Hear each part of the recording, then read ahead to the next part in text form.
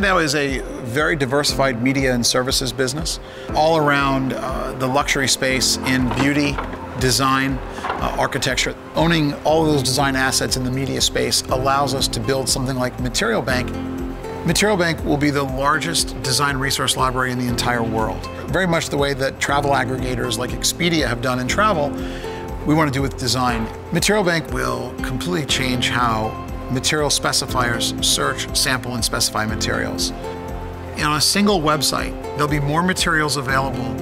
At a click of a button, any material from virtually any company will be clickable and on a designer's desk in a single box the next morning. It's game-changing for the industry. Material Bank really solves a huge problem for both designers and manufacturers. What we've done is we've built, as you guys can see, an extremely complex fulfillment operation. We want to eventually house 500,000, 1 million, could be 2 million different SKUs. My team thought I was crazy to start with robots. Typically you bring robots in to gain additional efficiencies. I thought differently. I thought, why not find the right robotics partner and then build around the right robotic technology to have maximum efficiency? And that's what we did here. Finding Locus and understanding the way they work, it almost seems like their systems were kind of hand-in-glove fit to what we needed in being able to pick a very diverse group of materials very quickly. Again, our midnight cutoff gives us 1 hour from midnight to 1 a.m. to do all the final picks, get them into FedEx. So we have to have maximum efficiency. This warehouse is roughly about 74,000 square feet. We currently have 10 Locus robots that will be aiding our picking operation. I like the fact that they're fully autonomous. You transmit the orders wirelessly. The entire pick process of the warehouse is completely different. And it's purely based around the robots. So traditional picking, you'd have someone that would be pushing a cart that would have bins on it, and they would go around the warehouse and pick those products.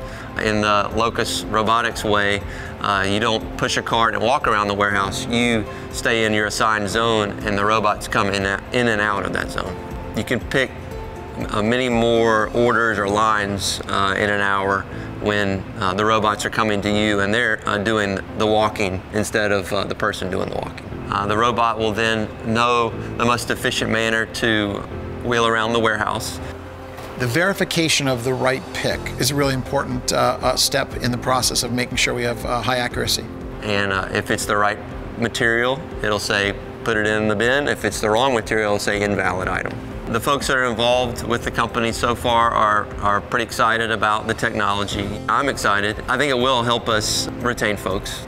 I think the flexibility of language on the machines is great. It allows us to hire multilingual employees.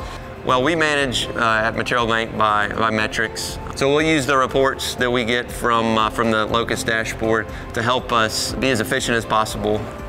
Innovation has been at the foundation of everything I've ever done, every magazine, every idea. No one in the world has ever done what we're trying to do, certainly at this scale.